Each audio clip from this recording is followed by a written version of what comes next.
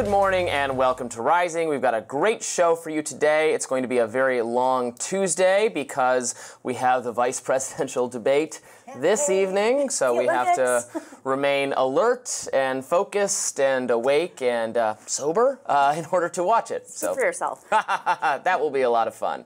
But CBS is going to be experimenting with a new way to do live fact-checking during tonight's debate in New York City between Ohio Senator J.D. Vance and Governor of Minnesota Tim Walz.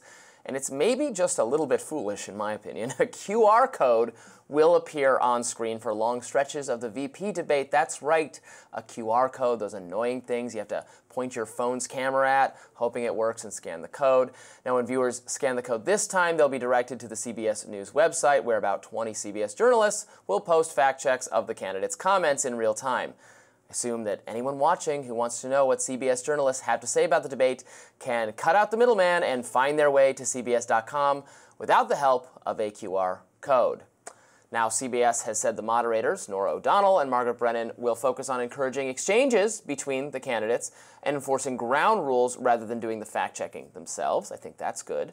The new move comes after many, including me, criticized the ABC moderators for interjecting far too much when Trump spoke during the last debate, but not doing the same for Kamala Harris. Tonight's debate is set to last 90 minutes with no studio audience, microphones left on throughout the event. Stakes are big for Vance and Walz, as this is the final debate on the 2024 schedule. There is no plans for Trump and Harris to debate again. Vance and Walz will both aim to paint the other as too extreme for the American people. Politico writes that Vance is expected to attack Walz on his far-left agenda, including his disastrous record on border security, being soft on crime, failures as Minnesota governor, including his handling of the Minneapolis riots following the killing of George Floyd, while Walz is expected to focus many of his attacks on Trump. Hot-button issues for the two candidates will likely include Harris's flip-flops, the Springfield, Ohio saga, and Vance's past remarks about Trump. Meanwhile, the New York Times editorial board has just thrown their endorsement behind Vice President Kamala Harris. The editorial board's powerful headline reads, quote, "the only patriotic choice for president." And in the first paragraph, the board came out swinging, writing, quote, "it is hard to imagine a candidate more unworthy to serve as President of the United States than Donald Trump. He has proven himself morally unfit for an office that asks its occupant to put the good of the nation above self-interest. He has proved himself temperamentally unfit for a role that requires the very qualities, wisdom, honesty, empathy, courage, restraint, humility, discipline that he most lacks." The Times go on to say that the fact that Trump is not fit to be president should be enough for any voter who cares about the health of our country and the stability of our democracy to deny him re-election. An unsurprising endorsement of Kamala Harris from the New York Times. I think that was probably one of the more expected endorsements of all time. But I thought they would stop doing endorsements. I thought they were going to... No, when did they stop doing endorsements? They announced in New York that they're no longer going to do endorsements.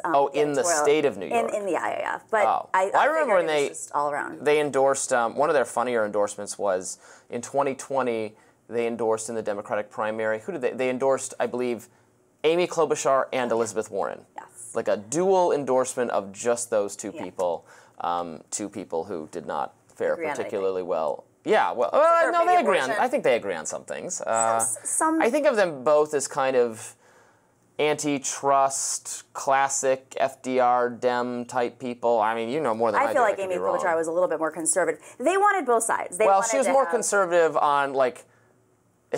Right, she was denied the VP slot because she was maybe slightly to the right on like whether there should be police, which was an embarrassing thing to think, I guess, as a Democrat at the time, or so the mainstream media thought, even though most people, including most Democrats, were never fully on board with the whole, in my view, that whole wave of... Classically neoliberal, but she also, don't forget, had some issues with her staff where she was throwing things at them and they were quitting. The salad forks, yeah. Yeah, it was not a good look for a vice presidential pick. You want to go. If you say so. Yeah. Anyway, things that annoy me, top of the list. Let's hear it. QR codes. Okay. Hate them. Thank you. Hate them. We can find commonality on that. Definitely. I love that for years, they've been saying, oh, this is going to catch on like wild. Everybody's going to love them. We have them all over Asia. Not in America, no. We don't need this. It takes longer to make it. I hate when this comes up on when you're trying to log into something on the TV and they're like, you can scan a QR code and it'd be easier to do it. No, it's not. Just let me do it here. Yeah. I don't want to do another device. I'm sorry, this is cranky old man corner right now, but it's the menus, very obnoxious. That's the one that drives me crazy. Oh, God. The menus. I want a menu. Give me a printed menu. I know no one wants to pay for it anymore, but I even want pictures of my menus. I know it's very controversial. No, but go off, Queen. I really want pictures. You can make them fancy. They don't have to be like, the old-fashioned, like, crappy restaurants. There's a restaurant near me where I live that I otherwise like, and I won't say it because I don't want to, get them, I don't know, to receive death threats or something. Pizzagate. But they for a while there were 3 QR codes for the drink menu, the appetizer menu, and the dinner menu. Like, this is just wrong. So anyway, like sorry. a 95-year-old. Can you imagine every time you're with somebody who's a little older and not, how does this thing work? Or if you're in another country and you don't have Wi-Fi. And so bad. It's. So this is a long digression from the point, but the point being that we don't need, like, people who want to hear how CBS feels about the remarks being made by the candidates, I think are already smart enough to just put cbs.com into their web browser or on their phone application and find it. Obviously, I guess it does no harm to put up a QR code, but I have a hard time believing that people are like, how do I get more information? Oh, thank God, a QR code, like a shining light from on high. I don't think so. I think the other thing is the people who are going to go look for the fact-checking probably are the people who check out, whether or not someone's telling the truth. Yeah, they have a copy of the New York Times. They have, exactly. Sitting. But it drives traffic to CBS.com. Maybe. CBS.com, who we do not work for. Yeah, we do not. Go to our... So I am glad, you're going to disagree with this, but I am glad that the moderators are not going to be doing the same kind of fact-checking that went on in the ABC debate. I thought it was too aggressive, and then it was blind to misstatements made by Kamala Harris. I know you will say that Donald Trump's volume of misstatements was higher. Fine. Even if I concede that, I don't think it excuses that they didn't correct her the 2 or 3 times she said something that was just not factually accurate. Now, in my ideal world, they wouldn't really do that at all. They can maybe they ask the question again, but facilitate and prompt the candidates to do the fact-checking, because it should be a debate between the candidates. It's not an interview one-on-one between the journalist and the candidate. Now, when that happens, I like to see really strenuous grilling. You saw that at the last debate where they were doing that as if that's what was going on. It was an interview of Donald Trump between David Muir and him, and aggressive questioning, and then it felt like 3-on-1 to me, which, a lot of conservative people were very understandably upset about. Well, those are the conservatives. I mean, I think at the end of the day, if you're watching a debate and you still don't know who you're going to pick, maybe a little pushback helps. This is also a different beast. J.D. Vance is not Donald Trump. Donald Trump is an anomaly. He is hard to contain. Mm-hmm. He says whatever he wants. He makes things up on the spot, as we know.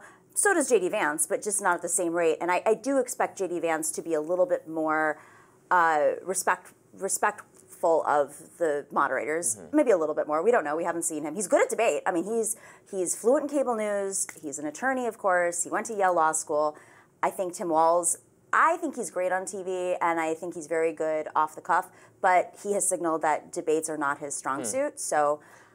Of the 4 people, Donald Trump, Kamala Harris, J.D. Vance, and Tim Walz, J.D. Vance is the one of the 4 who has done, by far, the most media this cycle since becoming the vice president, since being foisted into this important role. He has been willing to be grilled relentlessly by mainstream media. He is very practiced at it. He does a good job in those environments. So it's going to be a formidable challenge for Walz, I think. And also, Walz is going to try to make it about Trump, because Trump is, the one with the record. J.D. Vance has a record as a senator, but Walz has a record as a governor, as the chief executive of a state. So J.D. Vance can talk about those policies. He talks specifically about the police stuff. I would like to see some of the COVID policies aired, because I strongly object to the COVID policies of Tim Walz. I think that might be healthy to remind people of, but it should be interesting. It should be interesting, and I think it's not just going to be about Trump, though. I do think they're going to bring up a lot about J.D. Vance's, questionable history. He tries to be the man that he wrote about in his book, but this is a man who worked in Silicon Valley. He was an investor in Silicon Valley. He's heavily backed by Peter Thiel. Peter Thiel is obviously a billionaire and very conservative-leaning, and he wrote the foreword to Project 2025. So as much as the Trump-Vance ticket wants to separate themselves from Project 2025, I have no doubt that you're going to hear from Tim Walz over and over talking about the details of Project 2025 and latching J.D. Vance to that idea book of this dystopian world that they somehow think the rest of the country wants to live in, the majority of the country. Well, you don't need a QR code to watch our show, thank goodness. We've got a lot more to come talking about On Rising right after this. Stay tuned. Georgia judge struck down the 6-week abortion ban on Monday, allowing the procedure to be formed beyond that limit. The state's abortion law had gone into effect in 2022. Fulton County Superior Court Judge Robert McBurney wrote that the ban violated Georgia's constitution, state constitution, writing in his order, quote, "Liberty in Georgia includes in its meaning, in its protections, and in its bundle of rights, the power of a woman to control her own body, to decide what happens to it, and in it, and to reject state interference with her healthcare choices." Now, in contrast to the 6-week ban, McBurney's ruling would allow abortions through at least 20 weeks of pregnancy. Georgia's ban was part of a cadre of bans that went into effect after the Supreme Court overturned Roe v. Wade in 2022, ending the national right to abortion. 13 states now ban or severely restrict the procedure at early stages of pregnancy, with some exceptions. Georgia Attorney General Chris Carr vowed to appeal McBurney's decision to the state Supreme Court. McBurney's order comes after 2 moms died in connection with the abortion restriction. His decision has been applauded. Writer Jessica Valenti posted, quote, "A Georgia judge has struck down the state's 6-week abortion ban. In an absolutely epic ruling, Fulton County Judge Robert McNerby didn't just repeal the law, but eviscerated it as forcing women to be, quote, human incubators." Trans activist Aaron Reed tweeted, incredible news. Georgia's 6-week abortion ban has been ruled unconstitutional under state law. Everybody deserves the right to bodily autonomy. Yeah, look, I personally feel that 6 weeks is too early to have an abortion ban in place. I would not be in favor of such a policy. Now, if the voters in a state or their representatives in a state legislature feel otherwise, I don't know that I wouldn't vote that way, but it's a democracy and the state gets to choose what the abortion policy is. Something, more along the lines of 15 weeks with some medical exceptions, depending on the circumstance, is more along the lines of what I support, and I think where most Americans are. I think most Americans want abortion to be safe, legal, and rare, want other options to be available, want birth control to be more widely available so that people can make responsible choices for themselves and not end up in a situation where they even need an abortion. But yes, that it should be a valid option in some cases. But we should really try to limit limit it via ways other than forbidding it or making it criminal, because that has all sorts of bad side effects too. People still will seek the procedure. I understand that, and then have it done in unsafe settings. I take that seriously, but we should try to find alternative methods for people to have more control over their lives and their family planning than abortion, because it is an unpleasant procedure, and many Americans, not a majority of them, but many of them feel like it is harming a human life, particularly as it goes on. I think that argument, again, in the very early stages of the pregnancy is not so compelling, but by the end of a pregnancy, the entity inside you is basically indistinguishable from a human child, and then I do think deserves certain protections. And the reality is that's almost the majority of abortions or medical care in some cases are because there's some sort of medical risk to the mother, to the baby, to both. And that is essentially what this judge is saying is, women cannot just be incubators. You have to give them bodily autonomy in many instances, as these 2 mothers who died, to protect themselves.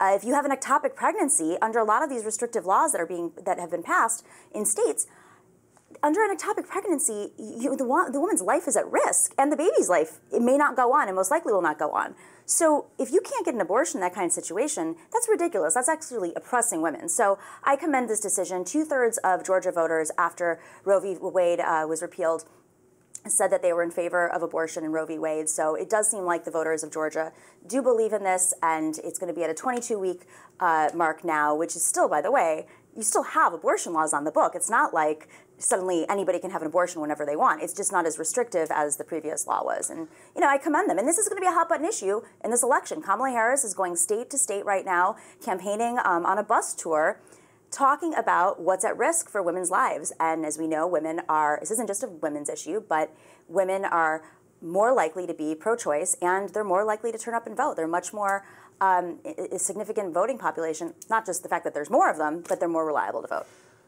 Yes, I should note that my understanding from talking with pro-life supporters, including Amber, who's a host on the show, she says that, you know, pro-life people obviously believe that in the case of an ectopic pregnancy or a health risk to the mom, and in some cases, as you say, in those cases, there's already a substantial risk to the fetus as well. That then it should not. They're not trying to criminalize that. It's being interpreted that way by some doctors, I suppose, and is being made.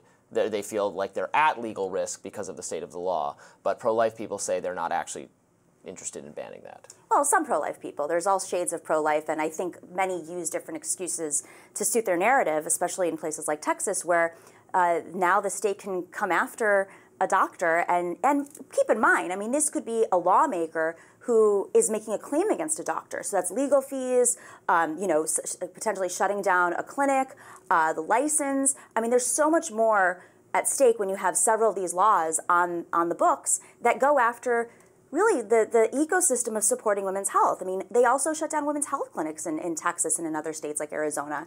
You know, so now the women's health clinics that exist in some of these communities are religious, and they're not providing all the same services that you would normally get when you go to a women's health clinic. So it's ridiculous. It's a far right-wing agenda item, and it's based in religion that does not represent the majority of this country's beliefs, does not represent the majority of people who abide by any faith's beliefs. It is an extremist view that has taken over many of our legislatures to, in my opinion, oppress women. Just as simple as that. I know that's not what you want to do. I'm just saying some folks are using this as an opportunity and will flip the narrative and come up with all these excuses. And at the end of the day, you know, I know a lot of pro-life people, and in fact, I know some pro-life people who are not particularly religious. The argument is not, well, if this is just, I would obviously reject it if this was just the belief system of a religion, and that that should not be enshrined into law. But you can construct an argument, and again, the argument is that some rights belong to the preborn baby, the fetus, and you can't, you can talk about bodily autonomy, but I don't have the right to use my bodily autonomy to engage in force or harm to another living entity. So it's really an argument over to what rights do we give to this, I keep using the word entity because I don't think it's a living, breathing human being, but it's also not just a clump of cells. I mean, we give, again, there are these gray zones, right? We give, children have some rights, but not as many rights as adults. Animals have some rights. You can't just go around murdering Springfield or anywhere else, people's pets, because we have protections for, pets can't vote. They don't have all the same rights as human beings, but they have some rights not to be horrifically mutilated and injured. They're animal cruelty laws. So we do, as a society, determine, sorry, that violates your bodily autonomy, but there are some limits on what you are allowed to do. So I see it similarly to that. It's not a religious argument. It's just there's a place where there's a trade-off between your right to do this and the right of the being not to be harmed. Well, that's why when I say religious, it is a lot of these religious groups, going back to the Christian Coalition in the 80s, that were pushing for these really oppressive abortion laws because they had a different interpretation of when the fetus was life. I mean, if it was up to them, it would be the moment the couple got in bed or whatever. I mean, it's why they're against IVF. I mean, I have a bunch of cells in Greece right now. Yeah. I froze my eggs, and that's wild. I mean, Greece is, where I have my frozen eggs, is a culturally conservative religious country, and they don't even see it the way that J.D. Vance sees it. It's wild to see how conservative our country has gotten, where even in more conservative countries around the world, whether it's South America, they're moving forward on these laws and these issues, including abortion, in many countries in South America, Catholic countries, and yet our country is going backwards. These countries do prohibit abortion, though, after... Mexico they don't prohibit... passed it. They prohibit abortion, again, after the, 14 to 16-week mark, right? France has that policy. But abortion's prohibited. You're right. You can go in, get your excellent government health care, whatever, that progressives love in France. You can get your abortion up until, I think it's 15 weeks. And then you can't anymore. So they do put some limit on it. But this is okay. And I think that's fine. I think most people think that's fine. What France doesn't have is a lobby that is lobbying their lawmakers to just keep going.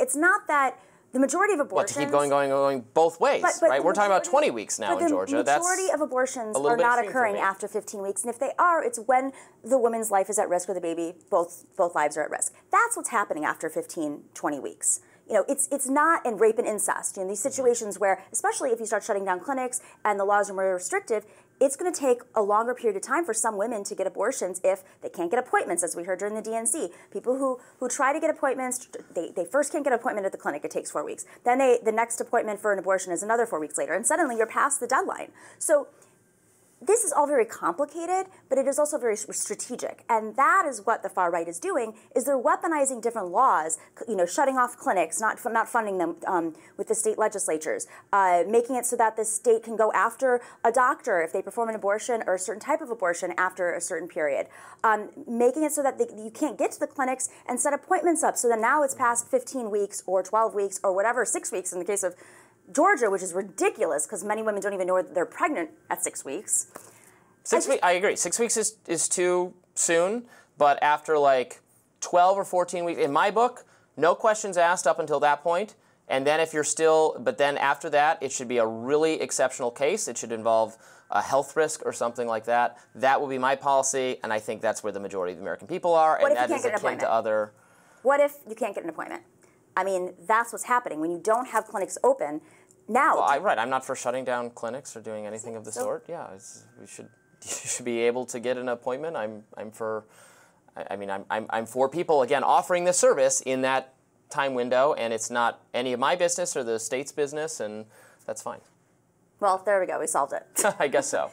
Complicated issue. A lot more coming up on Rising. Stay tuned. More right after this. We're always monitoring threats to free speech, and one of them could be former Microsoft CEO and co-founder Bill Gates. Billionaire suggested an artificial intelligence program that would ban harmful speech.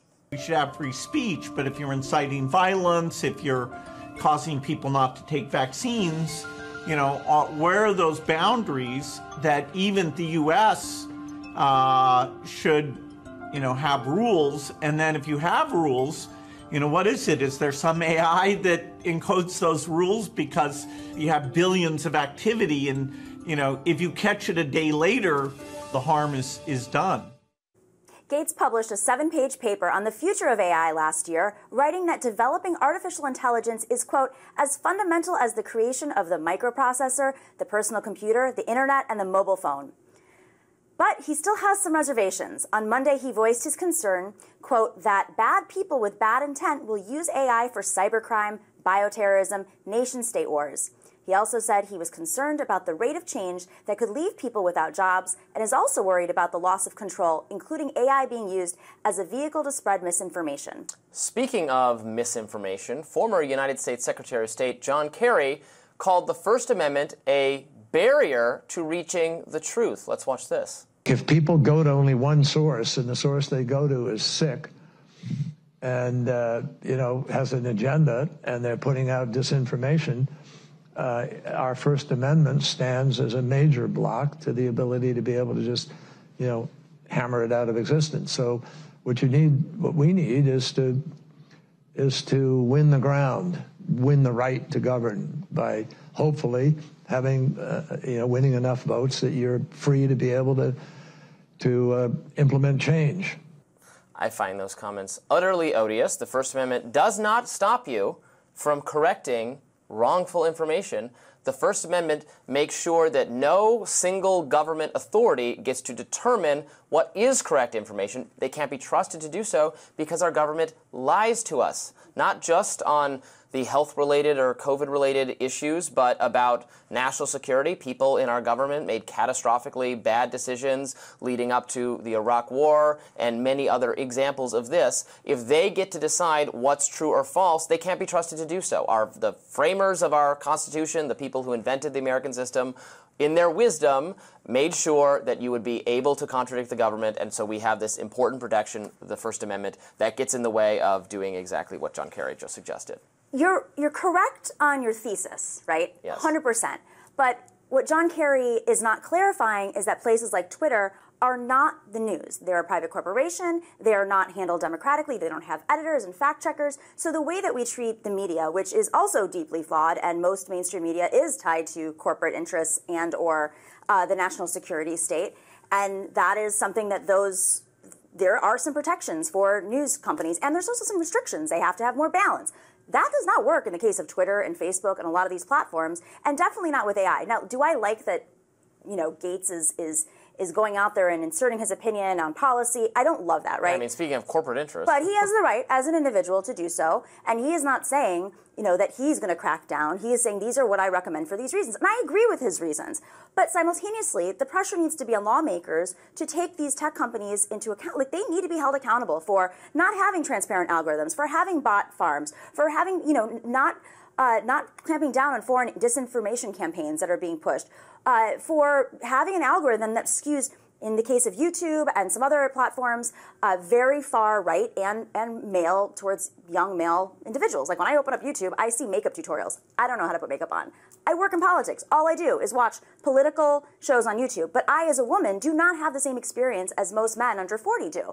So that is not a town square. That is not democracy. So if you're building a base of communication off of something that is already skewed in one direction, sure, you can say whatever you want, but I'm not going to get the same attention as, Joe Rogan does on, well, first off, he has a much bigger contract, but it's not skewed in similar directions. And so that's my complaint. It's not, but it's, as you alluded to, it's not required to be, because it is a private company. If they tried to, if it was forced on them to be skewed, you might argue more fairly or whatever, that is exactly what would violate the First Amendment. The First Amendment doesn't say Twitter or YouTube has to be this place of pure neutrality or has to operate one way. What the First Amendment says is that the government could not take action to force it to be that way. So unless that's it's issues of national security, and that no, that's not an exception to the First Amendment. The exceptions are incitement to violence and libel and slander and those kinds of things, which, it's fascinating. We didn't talk about this, how quickly Bill Gates goes from, there's not pure free speech. Okay, we understand that. There are recognized by the Supreme Court exceptions to the First Amendment. Incitement to violence is one of them, although it's a very narrow category where it's actual incitement to violence. And then he says, incitement to violence, encouraging people not to take a vaccine. That's not incitement to violence. That's not prohibited under the First Amendment. You could make an argument. You are free to do that. Maybe it's wrong, maybe it's right, but that is not unprotected by the First Amendment whatsoever. Not attacking, I can't speak on behalf of Bill Gates, but just playing devil's advocate here. What if he's not attacking a person's right to say it, but a campaign, a company that is pushing one narrative through a bot isn't an individual. That's not a real person with rights to free speech or not. A Russian operation definitely doesn't have the same rights as an American citizen does. So at what point, corporations are people, but are bots people?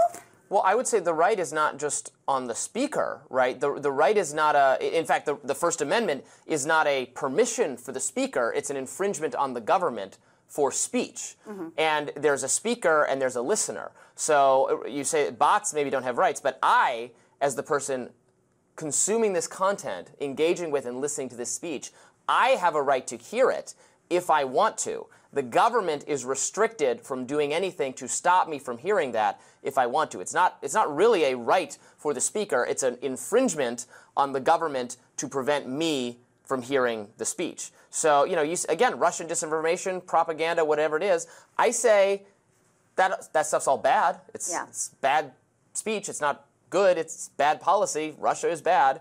But I have a right to engage with it as I want. In fact, I might want to talk about it. I might want to know what they're saying so I can correct it, so I can explain why I think it's wrong. I would say, even for obvious propaganda from foreign governments, that we have the right to consume that. And you know what? Sometimes there's a kernel of truth to it.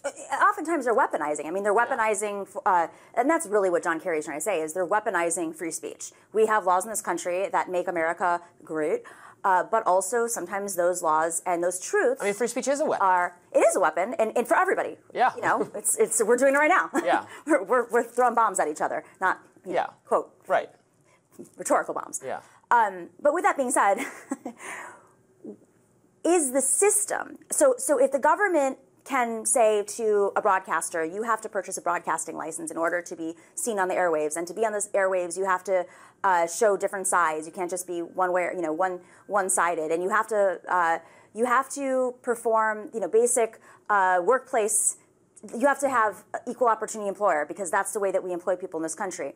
That is a systemic issue that actually shapes the way that we hear the news, what information is being shared. So if Twitter does not operate the same way because they're not broadcasting and they're not press, you know, they can get away with whatever they want. So you're seeing mostly one-sided narratives. Well, I would say, first of all, some of those policies have gone out of existence and would not stand up to Supreme Court scrutiny now in terms of the, you know, neutrality of the airwaves, that kind of, I'm forgetting what the name of the policy is right now, but yes, the one that required some kind of balance on the airwaves. Now, licensing specifically for airwaves has to do with what I'm not an expert in this category of the law or even this technology, but like there's only one person can use this, or one company can use this airwave, this bandwidth at a time, so there had to be some licensing of it, given that it's restrictive. If you're using this frequency, someone else can't use it.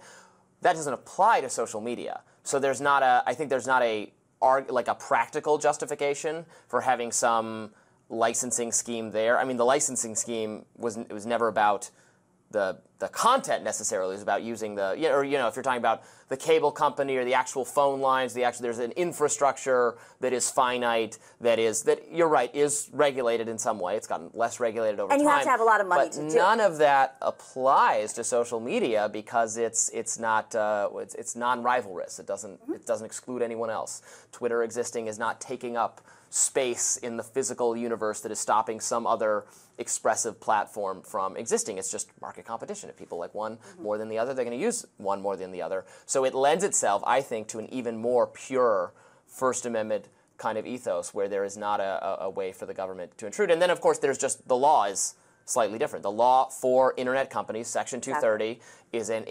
extremely broad protection of the platform, of the owners of the company, to have whatever speech policies they want. And people on the right sometimes don't like them, people on the left sometimes don't like them, people in the middle sometimes don't like them. But the law says that's your problem because they can set whatever policies they want and they are not liable for what happens in terms of the speech on the platform. And I actually think that's good, because if that was changed, they would have tremendous incentive to do much more aggressive moderation, and I don't want that. I just wish that Elon Musk in particular, Mr. Free Speech Absolutist, Mr. Free Speech himself, would follow his own values. And if he is a free speech absolutist, why doesn't he become a media company? And why doesn't he operate like... What is a media company? It isn't, though. It's a tech company, and you know... It's a conservative media company. But Let's not be honest, a newspaper. That's what it is. It's definitely conservative. Well, it's a conspiratorial media company. I wouldn't say that. I would say it's a conservative media company, but one where, okay, but like if we think of CNN as a liberal media company... I don't see CNN as a liberal. Well, you should. I think of CNN as a liberal media company with very little dissent from a liberal bottom line present within the company. Twitter is a conservative media company where there is tons of dissent, because you can find dissenting content. You can find content from other media organizations on the platform. Is it skewing right-wing increasingly since Elon took it over? Yes, I do think so. But it's still more balanced than just about any other media company you can come across. I don't agree. I mean, we're not really dealing with the best batch of folks to defend. There's really nobody to defend right now, social media-wise. I mean, Blue Sky's not it right now. Threads is just my Instagram feed on a Twitter that doesn't make any sense. Like, I follow cooks and yoga teachers on Instagram, and now suddenly I'm reading their political beliefs and going, that's a little interesting. Oh, Threads, yeah, that was never going to work. And it's not in real time. Like, what? Yeah, just complain about all of them right now. Yeah, that was a bad idea, that we would be interested in hearing more political views from the kinds of people you follow on Instagram. No, you follow people on Instagram because they're your friends or your family, and that we would be interested in hearing more political views from the kinds of people you follow on Instagram. No, you follow people on Instagram because they're your friends or your family and you want to see the nice photos they pick, or you follow celebrities because of fashion trends or entertainment or whatever. I don't want to hear more about what they have to actually say about things. And it's not real time, too, which is the utility of Twitter when it was at its best was this place to go when there was a breaking story or a live event or something happening in your community where you could go like hashtag, Capitol Hill, DC. Okay, there's always stuff in Capitol, but picking your little neighborhood. And, it democratized our experience with celebrities and with reporters that, you get in a fight with a New York Times reporter and it was really fun and you really could expand their, beyond their column and go into more conversation with them. And it's just not that space now. It's this outrage machine. There's a lot of bullying and targeting, and people don't even realize they're being played. This psychological torture game that's occurring on Twitter. And I don't know if it's as bad as all that. I don't. Well, you're not a woman on Twitter. I could tweet out "I like donuts" right now, and let me tell you the hate that I would get for that. I mean, I get some hate. Not as much. I don't know. We should play a game. Bob, you know me, tweet the same exact thing, and then we'll respond. I'm not gonna, because I just don't do this in general because I'm not a woe is me type person. We're in the media. I can take it. It's fine. But in the past with my other co-hosts, if a clip from the show has been somehow taken, usually not from our own purposes, but by a high-profile account who happens to disagree with me, gets posted on. Usually it's elsewhere, like on Instagram or something. I've gotten some hate in the past. It does happen, but I take your point or your word for it that I'm sure you faced worse, and that's not good. And everyone should send less vile, awful, hateful, threatening messages to people. It's not cool. Take a breath, guys. Go outside, get some fresh air, touch the grass. Remember you're human. Human after all. More rising right after this. Netflix account cancellations skyrocketed just days after Netflix co-founder and chairperson Reed Hastings endorsed Vice President Kamala Harris and donated millions to her campaign in July, according to a new report. Netflix has the lowest rate of cancellations in the streaming industry, but its rate tripled after the endorsement, according to the researcher Antenna. Customers canceled by 2.8% in July, a higher rate than any other month since February. Hastings, who is a longtime Democratic donor, endorsed Harris in a post on X on July 23rd, saying, "Congrats to Kamala Harris, now it is time to win." The next day, Hastings said he donated $7 million to a pro-Harris super PAC. It was not long after that, people began posting photos on X showing that they had canceled their Netflix accounts, tweeting the hashtag #CancelNetflix. Is this go woke, go broke all over again? I think it might be. They are gonna resubscribe. It's like one of those. They're gonna resubscribe? It's totally gonna happen. And also, it's such a small number. I just find it hilarious because you look at the people who've endorsed Donald Trump: Bill Ackman, Mark Andreessen, John Paulson. There's a list of Rebecca Mercer, Logan Paul. I mean, the list of folks that endorse CEOs, the Winklevoss twins. I mean, Petroleum, Go Southern Energy CEO.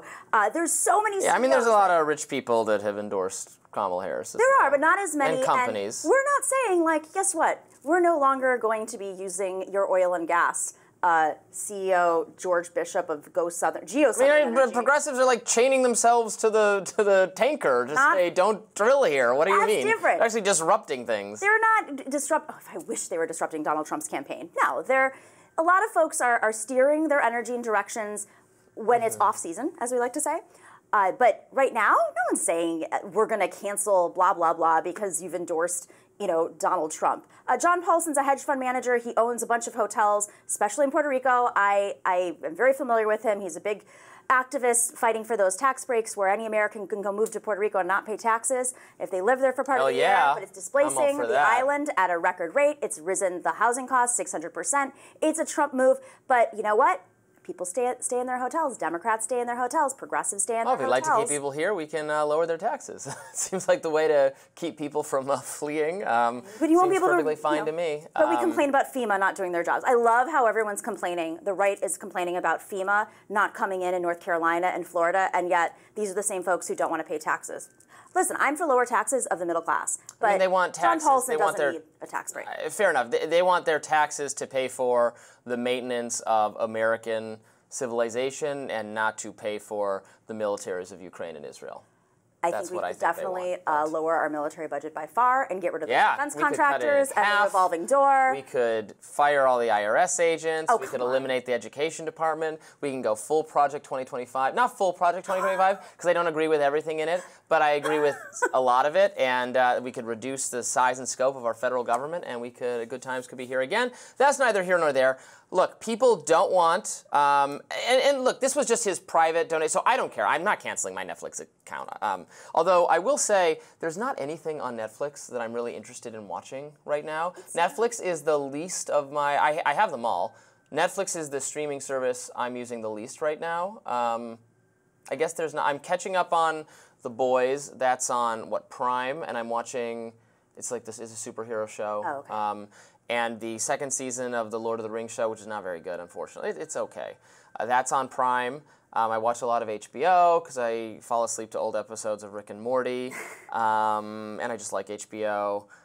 So yeah, not a lot of Netflix. You're not a Love is Blind fan? There's a new season coming out. We were just talking about it before we came on. It's in the DC area. Everyone is talking about this. Finally, Love is Blind. Explain the premise of the show? It's an experiment. I don't watch any of social these. Experiment. It's very flawed. They definitely have had a lot of pushback recently from former guests who filed a lawsuit against them for giving them, putting the guests, it's a dating show. Okay, so the premise is it's a dating show. You're not allowed to see the person you're dating, and you're put into these quads, right? These little rooms where you're talking through a filter.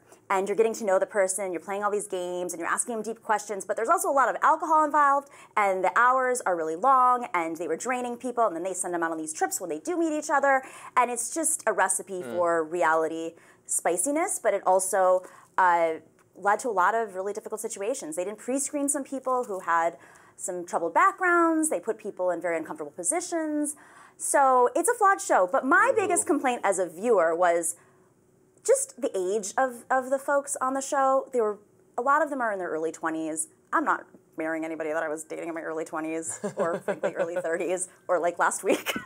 But it's a lot more interesting, I think, and I think a lot of viewers have expressed this, if it's a slightly older demographic who takes things seriously. It can still be energetic and fun and really creative, and I think that they should bring them to the cities too. I mean, there's a lot of cities that they've been picking in Middle America. No insults against that, but there is a different level of dating when you're in New York or DC or Los Angeles. I think it's a little crazier. Probably a lot horrible. No, it's crazy. It's great TV. So a lot more sociopaths. Big fan of Netflix. I don't watch a lot of reality TV anymore. I used to very religiously, very regularly watch Survivor, although I stopped several seasons ago. Is that still on? It is, and actually, what I've come to understand is they've now started having podcast hosts on Survivor. Some of the Pod Save America bros were, I think, on it. So, just, CBS, if we've started recruiting YouTube-y podcast type people to be on the show, I would love to be on. I had applied to be on many, many times. So, you can find my contact information on the internet, casting people for Survivor. I will do it. I'd be happy to play. What one would I be on? I mean, I would like to be on Love is Blind, but I don't really want to be on Love is Blind. I don't want to be on anything that reveals, like, my personal side. I would like a competition show like that. Maybe Survivor's it. My producers just said this show is like Survivor, and I've done pretty well, huh, so far? More rising, more. I've won or lost. That's indeed the case. More rising right after this. Last week, several whistleblowers came forward to testify to the Environmental Protection Agency's investigation and potential manipulation of data collection regarding chemical contamination in East Palestine, Ohio, following the 2023 derailment.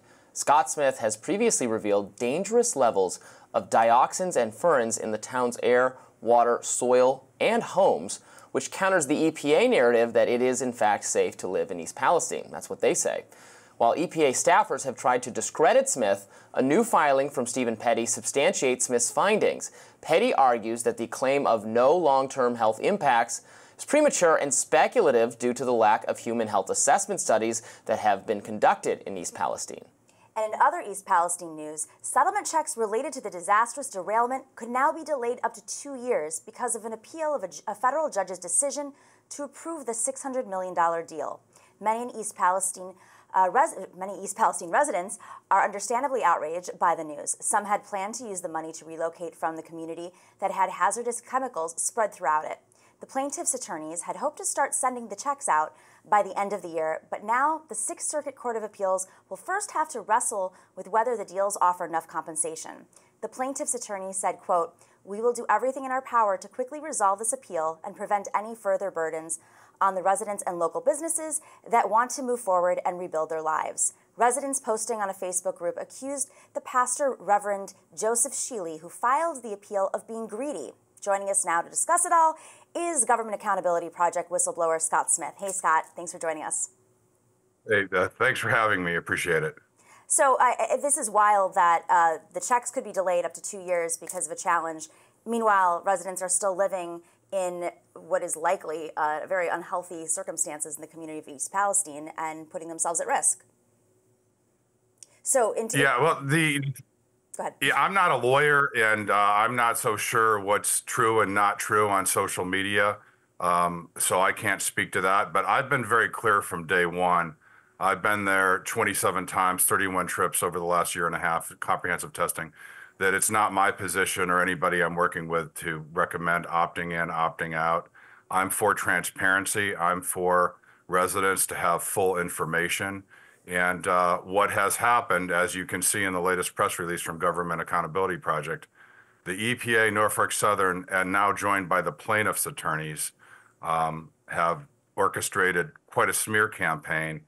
And at a very high level, the bottom line is, if there's nothing to see here, why were the plaintiffs' attorneys withholding Stephen Petty's results? It just doesn't make any sense. So transparency and information from the plaintiffs' attorneys in the court, in my opinion, could clear this all up. What are they hiding is the question.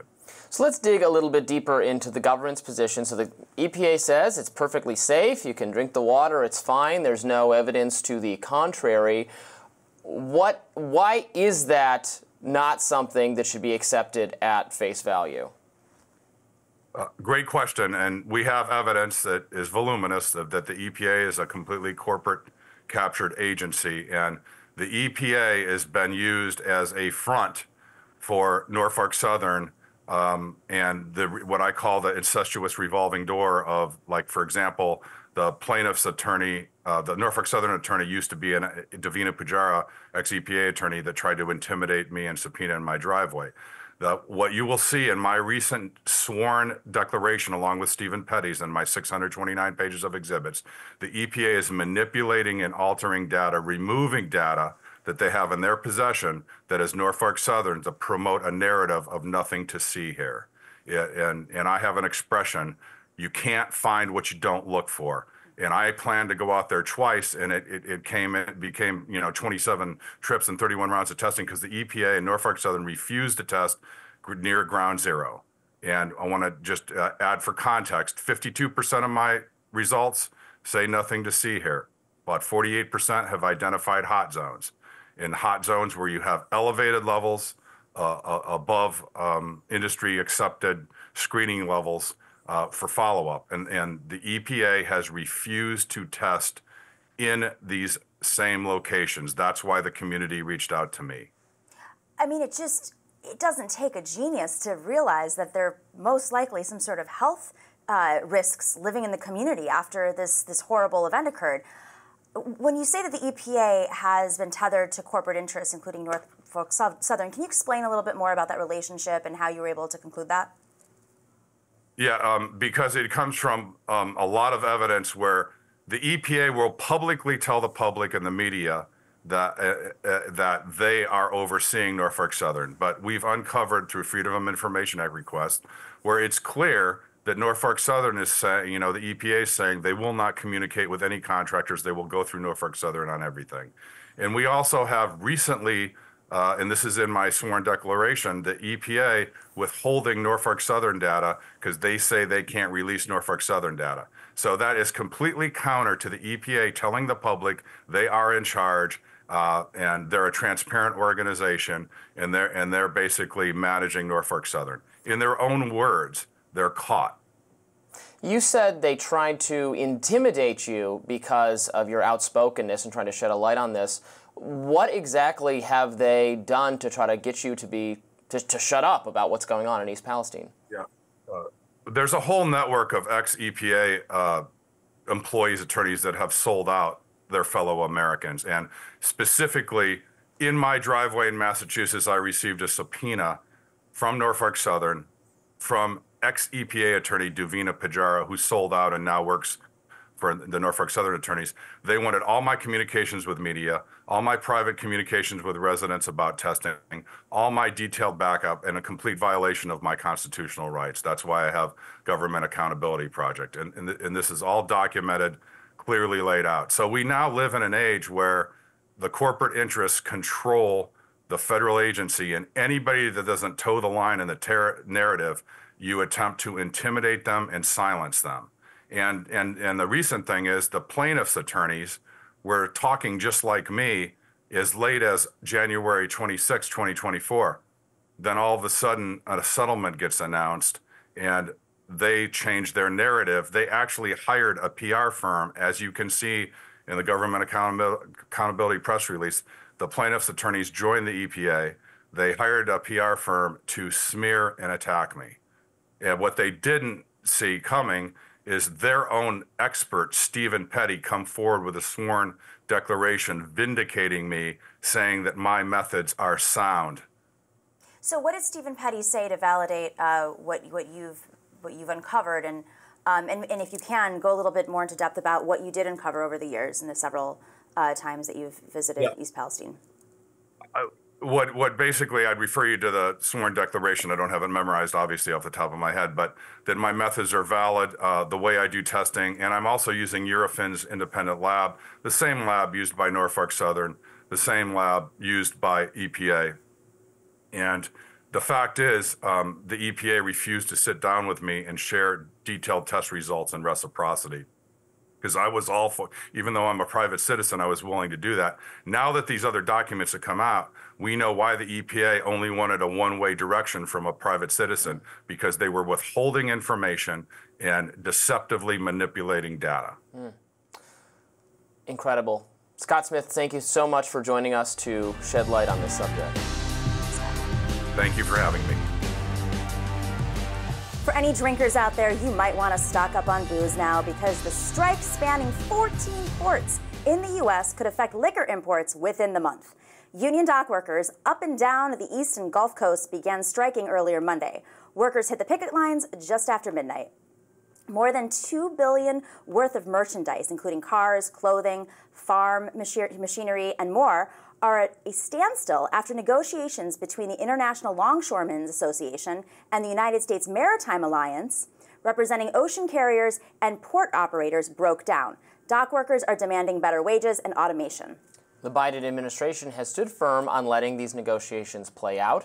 President Biden on Sunday told reporters that he doesn't believe in Taft-Hartley, a federal law that allows the president to step in and call for an 80-day cooling period when there's a national security risk. Republicans and over 170 industry groups have already warned a prolonged strike could have significant ramifications on the U.S. economy, especially ahead of the holiday season. Trade groups penned a letter to Biden saying, quote, "It is imperative that the parties return to the table without engaging in disruptive activities that could harm the economy and the millions of businesses, workers, and consumers who rely on the seamless flow of goods, both imports and exports, through our East Coast and Gulf Coast ports."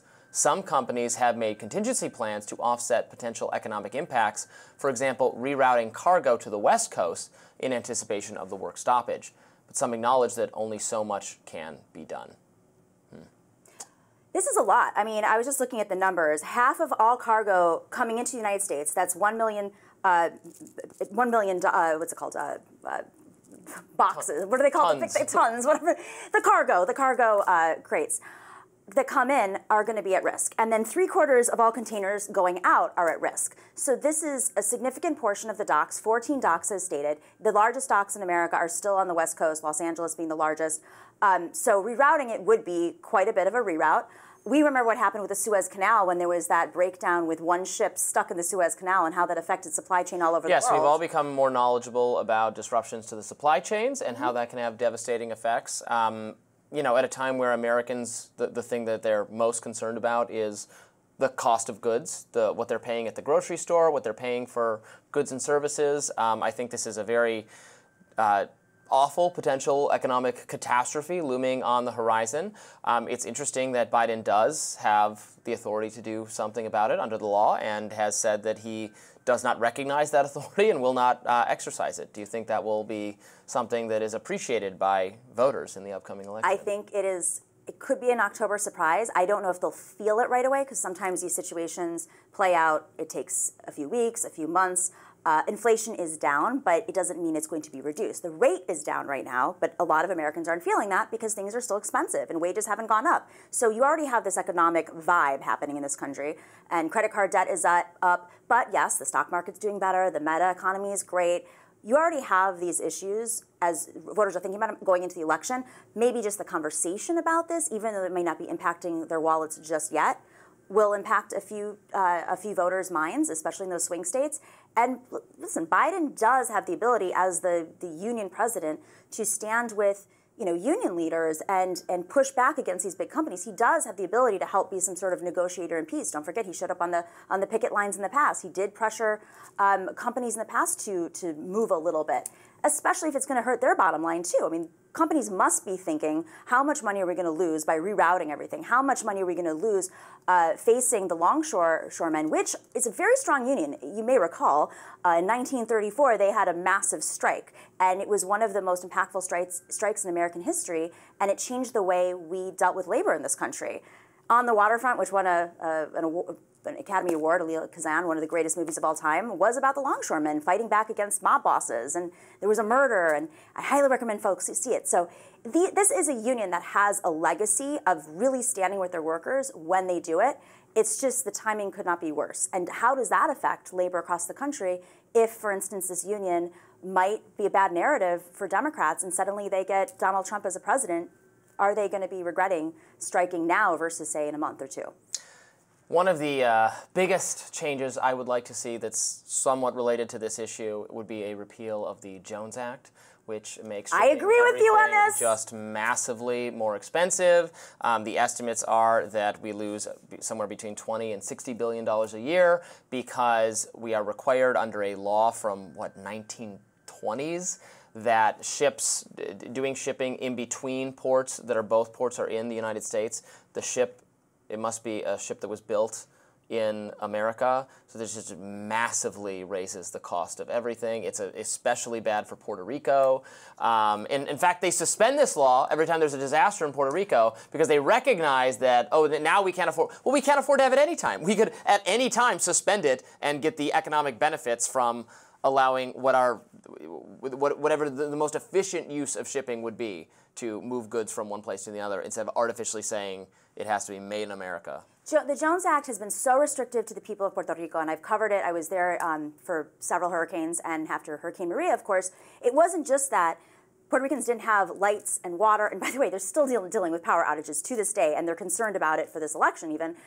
It's that the goods, it's been so restrictive. The American companies came in, the sugar companies came in and stripped Puerto Ricans of their land to make them dependent on importing goods from the United States, so much so that the majority of goods that are brought into Puerto Rico are coming from the United States because of the Jones Act. But what happens in the case of a hurricane is that if power is not on and you need oil to run gas generators, which is the situation, those ships sit on the dock right there, and you're staring at them on the island, and they can't come in because of the Jones Act. And so it's really stupid. It's not just a prohibitive cost for Puerto Ricans. Goods are more expensive on the island. They're almost as expensive, if not the same, as goods on the island of Manhattan. A completely different scenario, right? But the cost of living there has gone up while people are being displaced, while these tax breaks are there, bringing in rich folks from the outside. And then on top of it, a gallon of milk is like twice the price. And it's not fresh. So the produce you see there is not fresh because it's being shipped in.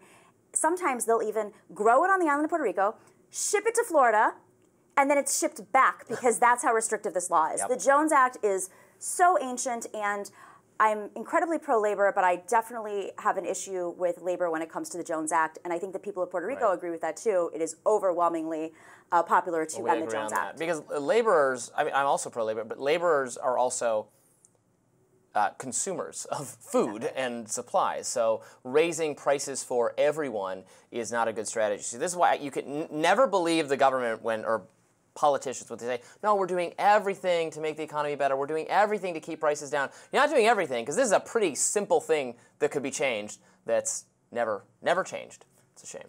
Well, we'll continue following this strike, see if it comes to fruition. I would expect that Joe Biden, Kamala Harris, maybe J.D. Vance and Tim Walz are going to get a lot of questions about this coming up. More Rising. Since the former face of NBC Nightly News, Brian Williams, left his show at MSNBC, he's now in talks to make a major return for Amazon Prime Video. Per Variety's Brian Sternberg, Williams is in active discussions with Amazon Prime Video to anchor an election night special. If that deal goes through, it'd be Amazon's first push into live news after years of saying it wouldn't go into the news. The LA Times reports Amazon's entry into live news coverage will be a scary move for the legacy TV networks struggling to maintain financial footing, with nearly every news operation looking to cut costs after the 2024 election. As a reminder, Williams anchored NBC Nightly News from 2004 to 2015. After admitting to misrepresenting his experience covering the 2003 Iraq War, he received a 6-month suspension and was eventually demoted. In 2015, Williams said he had previously traveled in an aircraft hit by 2 rocket-propelled grenades. He later admitted that was false after being called out by members of the air crew. Williams insisted it was an accident and he had conflated one aircraft with another in his mind. Can journalists be rehabilitated? Look, I'm all for rehabilitation and forgiveness, but he did a lot wrong over the course of his career. A lot of serial exaggerations. It's not just the time he said that the aircraft he was in got hit by a rocket. He also claimed he was there when the Berlin Wall came down. He actually arrived the next day, the night it came down. He wasn't. There's a bunch of other stuff. He said he flew to Baghdad with SEAL Team 6, and then the spokesperson for SEAL Team 6 said, yeah, actually, we don't embed journalists. My favorite is Malcolm Gladwell on his podcast decided to sort of give him a little bit of redemption, saying, well, the human mind works a certain way, and sometimes we conflate memories. But that was just about that one Iraq war being shot down. And that is true. We do conflate. Yeah. The human memory does work that way. This is why eyewitness testimony is more less reliable than you'd expect. Different people will remember different events different ways, and we remember things in ways that are favorable to us because we're motivated. First-person syndrome.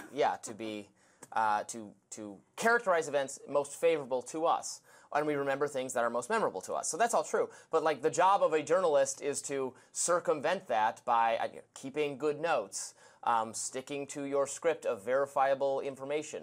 Don't just spout off on things you don't remember that happened a long time ago. Refresh yourself.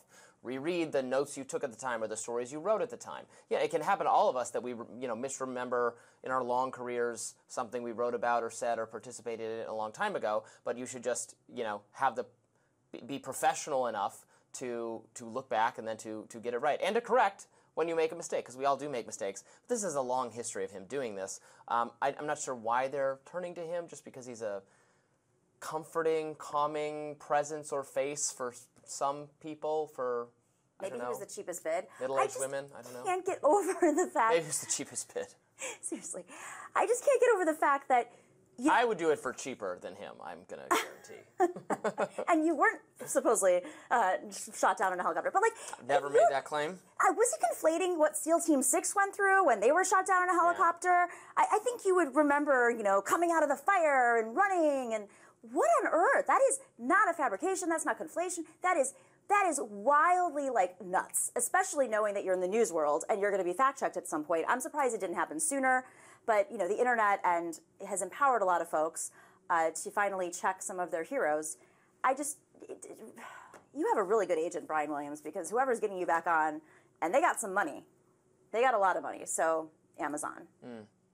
It's kind of interesting that Amazon wants to do live coverage of the presidential election. I would say there's already enough of that. It's a crowded media ecosystem. There's no shortage of news coverage. There's certainly no shortage of establishment corporate media news coverage. If that's what you're into, there are a lot of competitors already, so I don't know why they find that so valuable. Of course, we are all moving to a streaming economy, and the number of people who just have their TV on and just have it, tuned in to CNN or MSNBC or whatever is dwindling somewhat. That tends to be older Americans who have the news on all the time, whereas everybody else is looking for streaming. So I guess I can see it as a possibility, and the forays into streaming that companies like CNN have done have not gone so well. Not we so all well. remember CNN Plus. Yes, now they just put CNN on. Although I did see news from today that CNN is planning to paywall the website for some users. Did you see this? It just got announced this morning. Let me see if I can pull it up. It's a big announcement from CNN itself that they're launching a digital paywall requiring some readers to pay $3.99 a month for unlimited access to the stories. You'll get it if you're only occasionally checking in. You're going to get it for free, but for everyone else, it's going to be $3.99 per month or $29.99 per year. And here's a statement from CNN. Starting today, we're asking users in the United States to pay a small recurring fee for unlimited access. The vast majority of the 150 million users who visit CNN will continue to enjoy the same experiences they do today. Only after users consume a certain number of free articles will they be prompted to subscribe. So this is like the paywall for the New York Times or any of other media companies. But what's interesting hard to get people who used to getting something for free to pay for it. 100%. Is what I think. And it's restrictive, if you want people to be more informed, and CNN, I think, has an agenda to do so and keep their brand going. I understand the business model is difficult for many of these media companies. Scripps News is shutting down. That just came out that they've had to cut 200 jobs, and now they're shutting down. But what's interesting about this model is the Washington Post is a legacy media publication that Jeff Bezos owns, the founder of Amazon, and I'm curious if there's just an ecosystem now where he can rely on Washington Post and they don't have to be fearful of their budget because it's Jeff Bezos and Amazon money, which is endless and endless and endless. It may actually be a good thing in that news is being finally funded by some other entity that's not necessarily the traditional means of subscription only, or, we know that with Amazon streaming, it's not profitable. Unlike Netflix, which has to reconfigure all of their different schemes to get people to pay more each month, or these other platforms, I pay for Hulu already, and then I realize I have to pay for Hulu Plus or Live to watch other shows, and it's getting confusing. It is getting right. I have Disney Plus, so I have Hulu, but I have to go into Disney to get it because I still have the Hulu app from when I just had Hulu. If you click on that, it says you don't have it. It's the bundling. I know you need I need an efficiency expert to tell me where I say these are all the things I want, and then they say, okay, these are the services you actually need because I'm willing to pay for them. It's just you end up paying for double or triple is what you worry about because of how the bundling works. It's starting to get confusing. It's super confusing, and of course Amazon's going to take advantage of that and say, guess what? You pay for Amazon Prime, you get all this stuff. Yeah. You can watch the television shows and the movies, and maybe sometimes you have to pay for a movie, but you also can buy your cheap goods, like your Temu level cheap goods on Amazon. That's who they're competing with. They're not competing with other streamers and Netflix. They're competing with Temus and Sheins and the companies overseas who are offering it for much cheaper. I have purchased from Temu a couple times. No. I have. It's They're listening to your conversations right now. I guess so. Oh, well, what are we listening to my conversations? You can please just go to YouTube and do so. Just do it the proper way. Click the button, like, share, subscribe, share a video, listen, watch. I am meant to be listened to. Just like and subscribe. That's all we do. Meant to be listened to. More Rising right after this. Radio show host Charlamagne Tha God applauded a Trump campaign ad that aired during NFL football games over the weekend. That ad highlighted Vice President Kamala Harris's previous support for taxpayer-funded surgeries for transgender inmates. For context, in 2019, Harris explained her support, saying, quote, "It is important that transgender individuals who rely on the state for care receive the treatment they need, which includes access to treatment associated with gender transition." Here's Charlamagne's reaction to that ad. Let's watch. That ad they was running during the football games this weekend claiming the vice president supports funding gender transition surgeries for all prison inmates and migrants in the U.S. That was nuts. I don't know if it was. I wouldn't say nuts, but that was crazy. That was funny. I don't know if it was the backdrop of football, But when you hear the narrator say Kamala supports taxpayer-funded sex changes for prisoners, that one line, I was like, hell no, I don't want my taxpayer dollars going to that. I definitely see that. She did. That ad was effective. Kamala took a picture with a transgender. And it was this what they were saying, that it made it seem like Kamala supports transgender sex changes in jail with our money. That's what it came across. Yeah, isn't that what they're saying? It literally said that Kamala supports taxpayer-funded sex changes for prisoners, and it talks about how she supports funding gender transition surgeries for all prison inmates and migrants in the United States. That ad was impactful. It was. I'm not gonna lie. I was like, damn. Was it because it was during football? Yes. I think it was because it was during football. But the last saying, like the contrast of it. Yes. But the last week they had the same thing running on Tim Walsh and said he likes tampons in boys' bathrooms. I would not have paid that. I don't think I would have paid that commercial no attention if it was any other time. But when you're watching football and you just what the hell? In between big commercials, they give you this?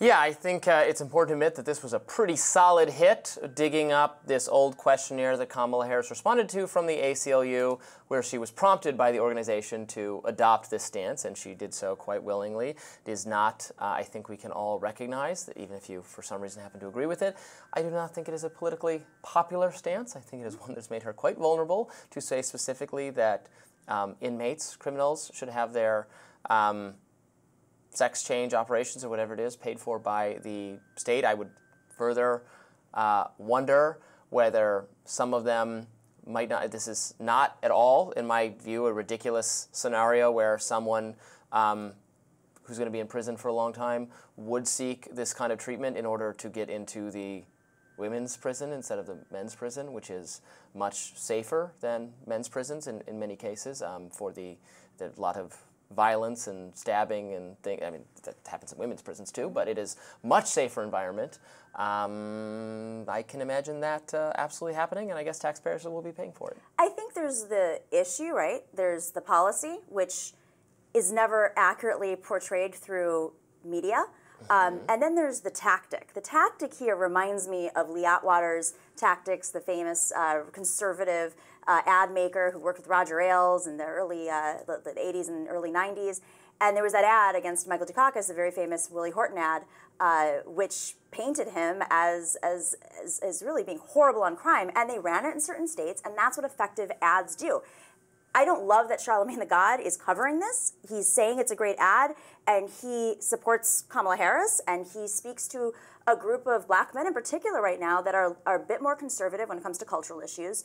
And I just found it odd that, like, it's one thing to talk about an ad, it's nothing to praise it. And the ad was effective, and it is, well, we don't know actually until the polls come polls come out, but it is targeting a group of folks that Kamala Harris is really trying to peel a few off of. She wants to bring a few men who might be down the center, who might not like Trump, to get off their couch and vote for her. And what Donald Trump is doing is appealing to those same men and saying, stay on the couch because she's nuts. That's the game they're playing right now. They're each trying to get a percentage here of men down the center who are undecided, and he doesn't want to win Kamala voters over. He's just trying to get potential Kamala voters to stay home because he has a cap. He has a cap of MAGA supporters, people who are financially interested in Donald Trump, and he's losing these never-Trumpers, and she is trying to gain a few of the never-Trumpers because it's about her getting to a certain point in the polls in each of these swing states that she can overcome him. And it's an effective ad, and as was the other one against Tim Walz was an effective ad. We got to get better at that. It can't just be about abortion, which is very important and will definitely motivate people to go to the polls. It has to be about countering these narratives, which they're skewering all over politics. That's what you do in politics, right? People have voting records. Sometimes you sign pledges. Sometimes, the ads won't get into specifics. It's a much more complicated issue. But that's what good political ad makers do, is they sit there and they take maybe an ounce of an opinion you had and turn it into an ad targeting you in those weak areas. Kamala Harris could, of course, neutralize the issue by just saying that she no longer supports that policy. She's done this on fracking. She's done this on decriminalizing the border. She's done this on a whole host of very unpopular, far-left, culturally progressive type stances she felt compelled to adopt when she ran for president in 2019.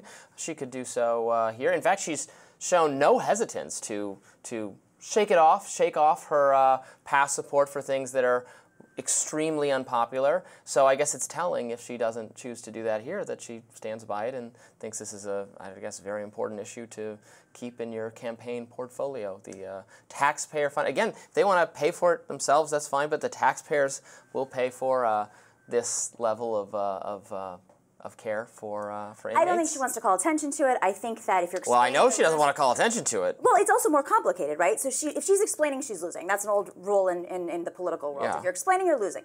On fracking, that has to do with the key portion of voters that do vote on that issue because it's their jobs depend on it in Pennsylvania. So there's reasons, and there's national security implications, and obviously wanting to get off of foreign oil. There are plenty of aspects to fracking and why she reversed her positioning, which I don't agree with, but I understand what her mindset was behind that.